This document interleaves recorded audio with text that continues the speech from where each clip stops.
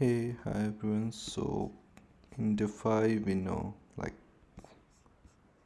approval is more important thing to manage, and security is more important when you approve any transaction or give any access to any unknown project that you don't know how they are going to access your token, your coins.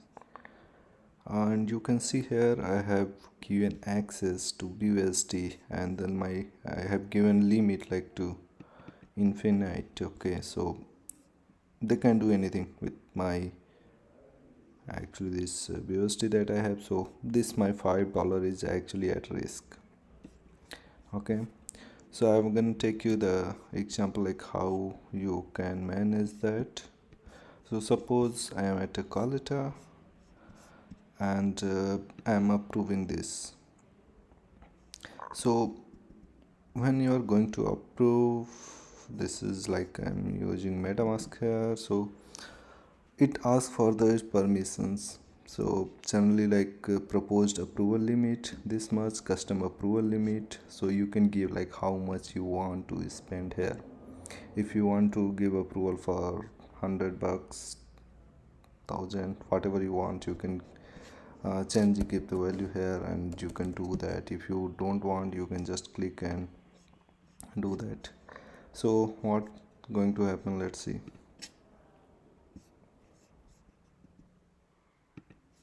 I did confirmation and it may take some time.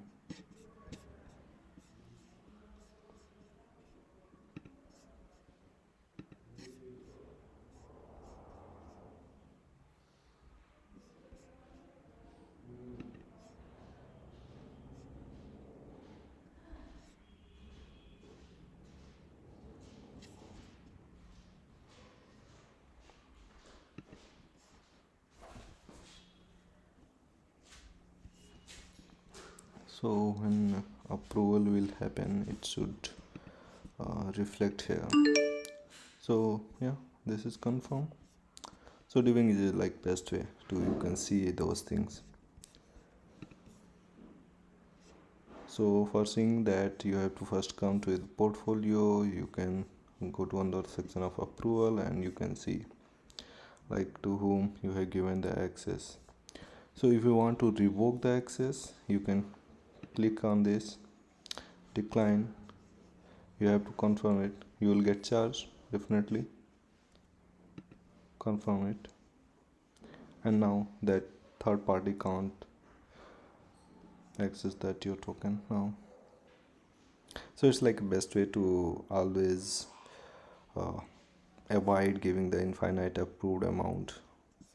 Okay, so now you can see now my $0 token or coins are at risk. Okay, so actually I don't have any, like I have a proof of pancake cafe, so then they don't have the access currently. So it's cool, like you can come to this, you can the chains where you want, where you have given the approvals, and check that your tokens are at risk or not. You can revoke the permissions for them, and yeah, have a secure DeFi.